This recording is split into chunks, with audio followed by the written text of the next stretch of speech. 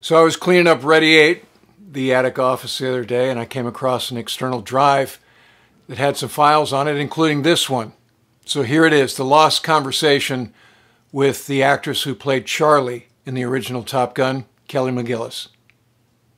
So in 1985, I was in my first F-14 squadron based in Virginia Beach, Virginia, and we were doing an exercise with the guys from Top Gun. And one of the guys was named Hollywood Dishart, and he and I were chatting at the O Club there, and he said, "Hey, they're making this movie about Top Gun." So how did you first hear about this project, and what were your initial thoughts?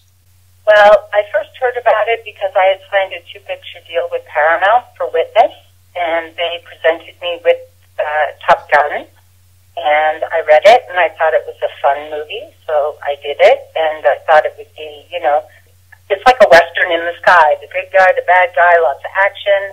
I thought it would be really fun to do, and it was, by the way, but I didn't ever imagine it being as big as it was, nor having the legs that it's had. Yes, that was going to be my next question is, did you imagine that here we would be 26, 27 years later, it just endures? To what would you attribute that? You know what? A lot of it, I think, is Tony Scott's stylizing of that movie. Where does Top Gun fit in your theatrical career? I mean, is it a source of pride? Was it the thing that made you? Is it just sort of a lark? Where does it fit? Well, I think there's a sense of pride in it, and I think it fits in a very important place in my career. I think it was the film that kind of made me a household name, and it was also the film that made me, unfortunately and fortunately, recognizable to everybody, because prior to that, it's kind of hard to pick me out of a crowd with an Amish hat and a dress on. That's not what I wear in life. So, but that was Top Gun was the movie that really kind of thrust me in front of the public eye. So you say unfortunately. What were some of the downsides of that? Is it the typical trappings of fame that you're talking about? For me, it was a very confusing period because I didn't strive to be famous. I don't strive to be famous, and it was very scary. It was scary because it was absolutely unknown to me and foreign to me. I had no reference point, And I think that in some ways it made me very distrustful of people because all of a sudden all these people want to be your friend, and you don't know if they're your friend because of you or because of what you do. So we lost Tony Scott back in August. What was it like working with him? Oh, he was wonderful. He was amazing. I think he was so gifted visually, and I just think it's a tremendous loss because he was so gifted. How about working with Tom Cruise? How did you get along with him, and what was that like? Well, Tom was really nice. I really like Tom. I think he's funny, he's nice, he's respectful. He's just a really good guy, and I had a great time working with him. Did the movie enhance your understanding of the military? I mean, you hung around Miramar, certainly for some of the shots. What did that do in those terms for you? Oh, yeah, I think I never had really been around military people before that, and so it was a whole new experience, and I really enjoyed it. I drank a lot while I was there with the boys, and, I had a lot of fun. That tends to happen at the Miramar O Club on Wednesdays and Fridays, doesn't it? Oh, yeah. At least it used to before the Marines took the place over and wrecked it. The movie, I just saw it on cable a few days ago, and it's one of those movies, and not just because I happen to do that as my job for a few years, but it's one of those movies where you're channel checking. If you see it, you just start watching it wherever it is. Every line's a classic.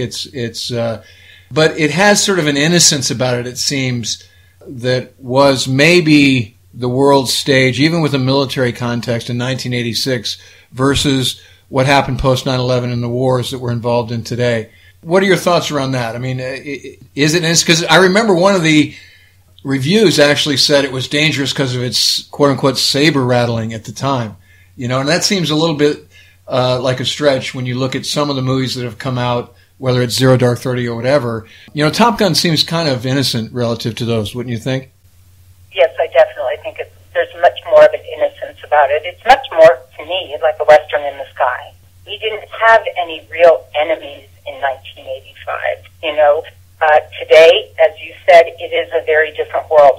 But I know that a lot of people, not a lot, some people made that criticism of the movie. But I thought, you know what, it's a movie. It's an entertainment.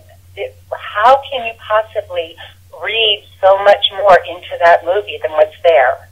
So did Top Gun open doors, limit you? What did it do for you as an actress in terms of your opportunities? I think it opened a lot of doors. It for me gave me the opportunity to go and do theater in places that maybe I wouldn't have been considered to do it, you know? So I think it opened a lot of doors. So if you had to pick a favorite line from Top Gun, what would it be? Oh, God, I can't remember one single line. You can't remember one single line? Oh, my God, no, I can't. Okay. So that last answer was kind of a disappointment because I was hoping she'd say something like, you're not going to be happy unless you're going Mach 2 with your hair on fire, or another good line like that. Now that conversation happened in 2011, so fast forward 10 years, and we await the release of Top Gun Maverick. Kellis McGillis has not been cast in Top Gun Maverick, and when the Hollywood trade press asked her why she thinks that is so, she answered very bluntly, her words, not mine, I'm too fat and I'm too old. Now, McGillis did wish the actress in the new movie playing Maverick's love interest, Jennifer Connelly, well, and she said she thought she'd do a great job. All right, that's going to do it for this episode. If you'd like to help us take this channel to the next level, please consider being a patron at patreon.com/Ward Carroll. And the Naval Institute Press has Punk's War, my debut novel, in stock once again. You can get your copy at usni.org/press/books/punks-war. And don't forget our official t-shirts. Check out the links below in the episode description. And I look forward to talking to you again soon.